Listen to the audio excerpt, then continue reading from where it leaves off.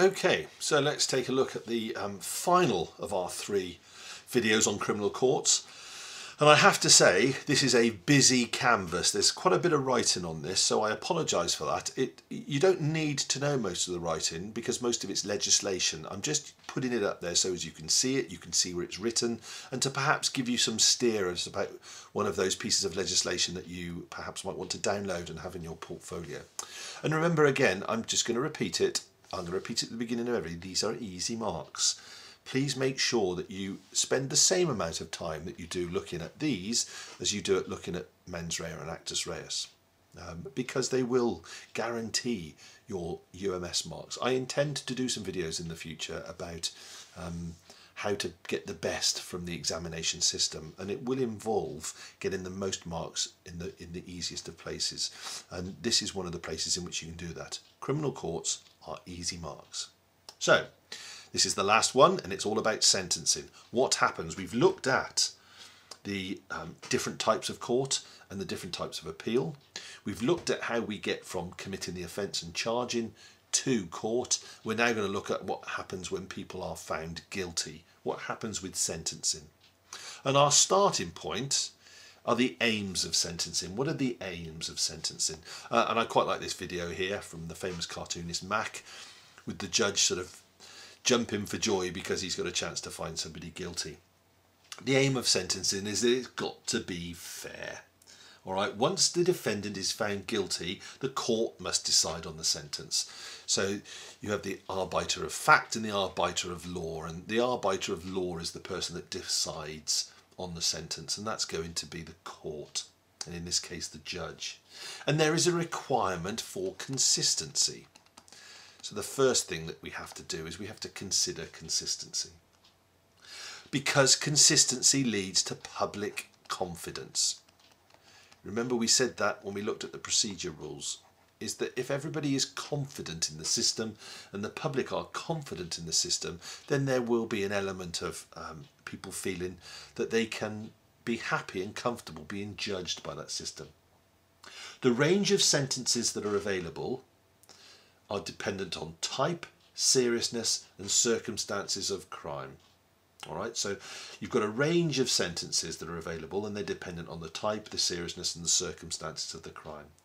And the guidelines and sentences are decided upon with a number of traditional theories in mind. So when a judge decides, or a magistrate, what type of sentence they are going to give, those types of sentence are given with some traditional theories in mind. And I'm going to spend just a few moments looking at those traditional theories. And I've helped you out here with a mnemonic. I've put them in order. A mnemonic, this is a pride of lions, and this of course is Roger Rabbit. So the mnemonic is Pride Roger Rabbit, P-R-I-D-E-R-R, Pride Roger Rabbit. And our 6, there are more, but these are the ones that we are going to concentrate on. Our 6 sentencing theories are prevention of crime, retribution, incapacitation, deterrence, rehabilitation and reparation.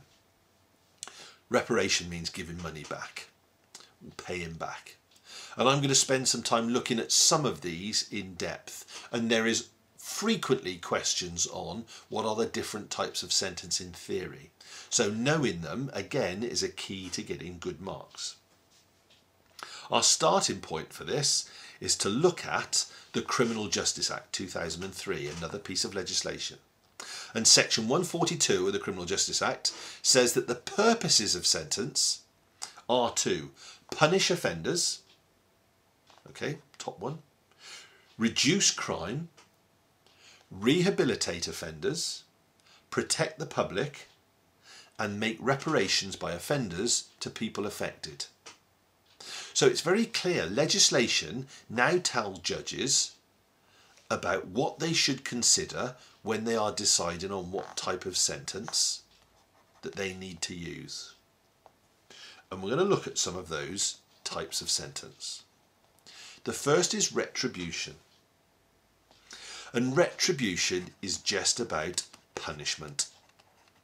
Retribution says, in short, If you do something wrong, you should be punished for it. Simple as that. The only reason, the only theory of sentencing should be, in retributive terms, straightforward punishment.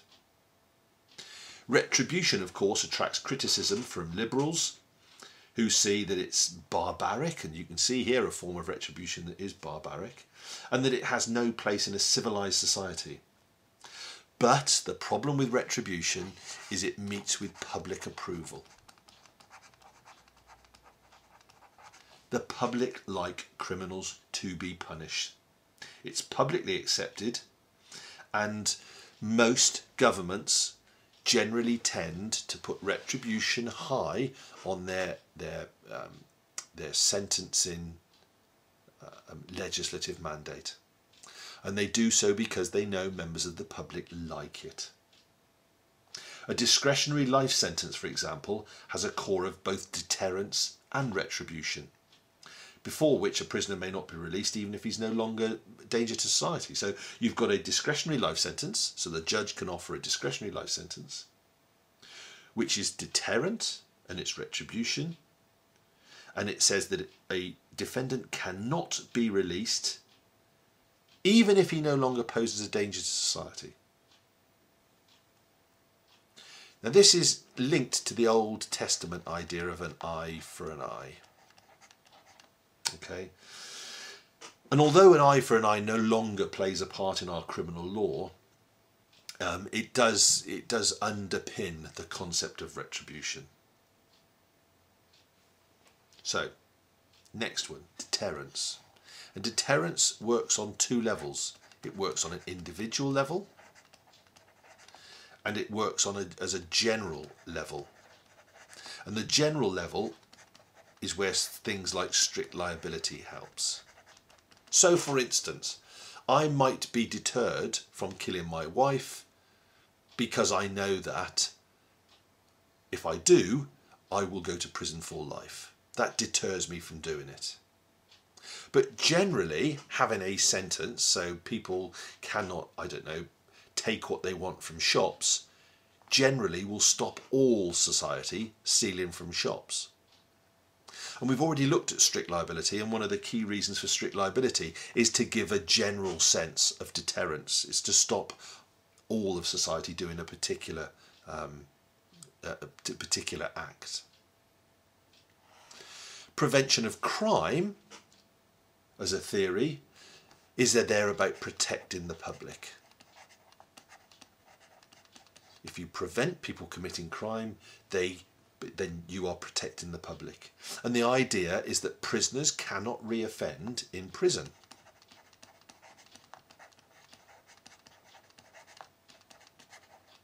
So prisoners cannot reoffend in prison. The problem is, of course, and the argument against it, is if you keep people in prison, they are unemployable when they come out, because whether we like it or not, society sees prisoners in a particular way. And if they are unemployable when they come out, they are more likely to return to crime. So, as a theory, you've got to be quite careful about how that is being used. And the final one that we're going to look at is the one of rehabilitation. And this helps to overcome problems. It helps people to overcome problems. It helps them to avoid reoffending. And it tries to integrate people back into society. It tries effectively to cure the offender. It gives them skills. It can also give them things that they need, like anger management. It allows them, perhaps teaches them how to drive, so driver training. It gives them education. So there are a number of reasons why rehabilitation might be and is a very frequently used punishment theory. All right, so I needed to find it, but I now need to find the types of sentencing. So all the way to the top up here. So types of sentence, and I've done the same thing. All right. I've looked at the CCF, so that's the CCF, and that's a down and out. All right, combined cadet force down and out. Types of sentencing, CCF, down and out. There are custodial sentences, there are community sentences, there are financial sentences, there is a complete discharge, and there are other sentences. A custodial sentence is quite obviously one that looks at prison. It's incarceration. And the key piece of legislation here is section 152 of the Criminal Justice Act 2003. I introduce you to that on the other side of the video page. So a custodial penalty is imprisonment up to a certain maximum, which may be life. In the case of murder, it is a mandatory life sentence. And it's possible for the most serious of offences. Where no maximum sentence is specified for a statutory offence, it's taken to be 2 years. So if it's not specified, it's taken to be 2 years. And custodial sentences are governed by sections 152 and 225 of the Criminal Justice Act 2003. And it says very, very clearly that the court must not pass a custodial sentence unless it thinks that the offence or the combination of offences was so serious that a fine or community sentence can be justified. So it says that it has to be blooming serious, all right, before you send somebody to prison. And then it goes on to say that life sentences or a prison for public protection for serious offences are important. So if a person aged 18 or over is convicted of a serious offence, or if the court is of the opinion that there is a risk to members of the public, then the court should consider very, very strongly a custodial sentence. So it says on the one hand, 152 says it's got to be really serious before you send somebody to prison, and then 225 says that public protection is one of those really serious reasons. Now, first offenders, let's get some rules. First offenders are not normally imprisoned.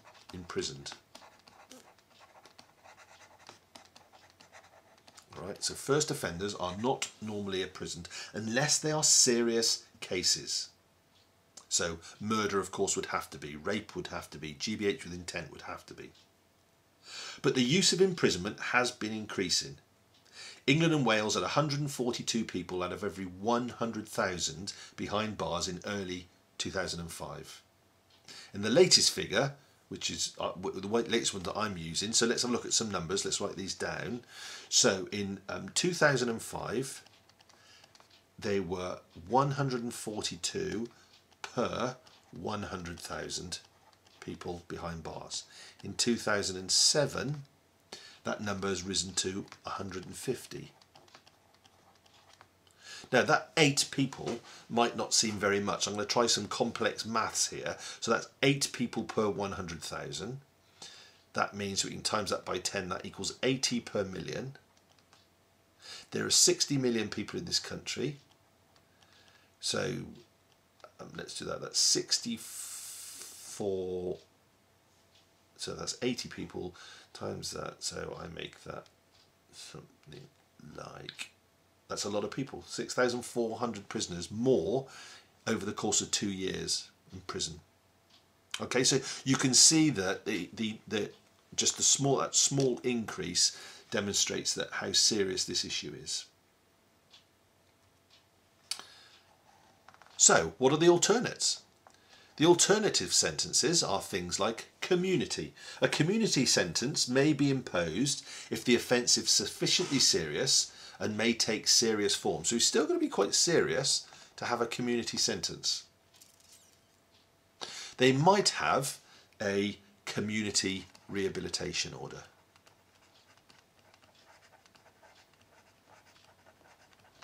That's too many long words to write.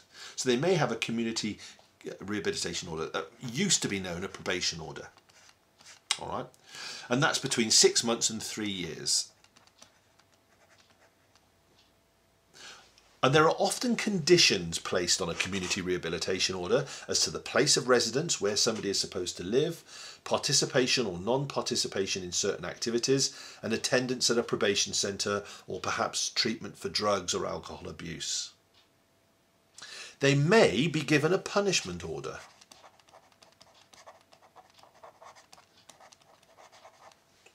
And that might mean that they do community services, and that's up to 240 hours community service. And that's unpaid work in the community. Or these two, so the community rehabilitation order, might be combined with a punishment order, but not with any other penalty. So you can put those two together, but you can't have any other penalty. In areas where there are adequate monitoring arrangements, a curfew order may be made restricting the defendant's movements between 2 and 12 hours per day. But that has to avoid clashing with work, education or religious commitment. And that can be up to a period of 6 months. So for instance, if somebody came out of prison and was given a job, then that's a positive thing. You would want them to work because people who are in work are unlikely to commit crime. Education and work are seen as key social preventors of crime. So therefore you would not want to give somebody a curfew order during the hours of the day that prevented them going to that work, or even at night if their work involved night shifts, for instance. There are also financial sentences, and a financial penalty gives a fine up to a certain limit. Okay, so it gives a fine up to a certain limit, and that may be imposed for various statutory offences if they are serious enough. And there might be unlimited fines for other offences. I appreciate my handwriting is really bad on this. Although the fines that are imposed must not be excessive compared to the offender's means. It is completely, so you have to take means into account, it is completely useless giving somebody a £100,000 fine if they exist on benefits and welfare benefits. And fines are imposed in about 3/4, so fines are imposed in about 3/4 of all non-motoring offences tried summarily. So fines seem to be the most likely sentence in a summary case, and that rises to 90% in motoring cases. So they're the commonest penalty. So these are by far and away the most common penalty. Even indictable offences lead to a fine 30%. So 30% of indictable offences lead to a fine. There's time to pay, which is normally up to about a year, which is allowed if the offender requests it. Then we want to look finally in terms of our types of sentence at the discharge. And there are two. There is an absolute discharge and there is a conditional discharge. And that might be up to 3 years. And it will be granted, a discharge will be granted if the court thinks that punishment is unnecessary. It does not count as a conviction. Let's get that written in there. It does not count as a conviction for most purposes unless the defendant wishes to appeal against it. So, how are sentences selected? Have I got a little slide for that? I don't think I do I? Yes, I do, down here. How are sentences selected? They will look at a number of things. The court, when they decide how to select a sentence, will look at previous convictions. How many previous convictions that are similar, generally, has the defendant committed? The court may offer or they may ask for a pre-sentence report for the most serious of offences. And this will be prepared by the Prohibition Service. A probation officer will interview the defendant. So these are all linked, these three. Will interview the defendant. And whilst this is going on, the defendant will be on remand or on bail. So they might be kept in prison if it's dangerous, if they consider to be dangerous, or they might be allowed out on bail whilst the pre-sentence report is being put together. And in the pre-sentence report, the things that will be covered will be: why did the defendant commit the offence? What is their attitude to the offence? What is their attitude to the victims? Were there other factors that affect in blameworthiness? So that might be things like, if it was a violent crime, what about their home life? If their home life was a violent one, that might affect their blameworthiness of a violent crime. And is there any harm of risk of harm and reoffending? So the courts will look at all of those things before they decide what sentence to use and the level of sentence. Finally, I'm going to look at two other issues. One is aggravating factors and one are mitigating factors. And aggravating factors make the sentence more serious. So aggravating factors will give a more serious sentence. The first of those are pre-convictions for similar offences. If somebody has committed 16 thefts and is convicted for another offence of theft, that means that the judge is likely to have a more serious or more severe sentence. And remember, this is only going to be used after guilt is proven and on sentence. This is only going to be used when the judge is thinking about the sentence. If the offence was committed whilst the defendant was on bail, that will be an aggravating factor. It will mean that it will give a more serious sentence. If it is an offence that is based on religious or racial hostility, or if the victim is vulnerable, that will cause more serious sentencing. If it's a gang attack and it's part of a gang a gang attack, then that is more likely to attract a more serious sentence. If there is an abuse of a position of trust, so for instance, we've seen a great number of cases recently in which teachers have had relationships, and one famous one where a teacher took a student away to France. That was an abuse of a position of trust, and that will lead to a more serious sentence.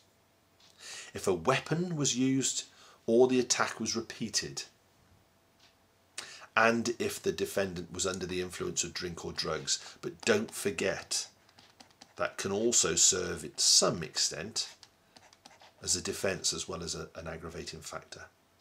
So these are the things that will make a judge give a more serious sentence. They're called aggravating factors. And finally, the judge or the magistrates can also give a less serious sentence, can make the offence less serious if they are mitigating factors. So is this the first offence that somebody has committed? Is the defendant one that is very old or one that is very young? Is the defendant vulnerable? Are they easily influenced? Have they expressed remorse? Have they said sorry? Have they offered to compensate the victims? Do they come from difficult home circumstances? And have they made a guilty plea? I'll talk about guilty plea in a minute. Let's just look at the last two, difficult home circumstances. All of us remember the dreadful, dreadful James Bolger case. Both of those young, those that were eventually found guilty, Venables and Thompson, both claimed that they had come from difficult home circumstances which made them more likely to commit violent crime. And that might be taken into account by the judge. And thirdly, those defendants that plead guilty get a reduction of their sentence. So they get a third if they plead guilty at the first opportunity. So their sentence is reduced by a third if they plead guilty at the very first opportunity. If they plead guilty when the trials start, they get a tenth off. And the idea is, in order to save time, effort and money, if somebody pleads guilty at the soonest opportunity, then the court will recognise that in the sentence. And again, very, very frequently, particularly AQA, often ask questions about what are the factors from the scenario that might aggravate or mitigate the sentence that the judge imposes. So, that is a long and hard work video. There's an awful lot of information in there. I didn't want to break it down because it all fits under one key area of sentencing. So please work through it. Please learn those key areas. What are the theories of sentencing? What are the types of sentence? Why does a judge choose a particular type of sentence? And what might be aggravating and mitigating circumstances?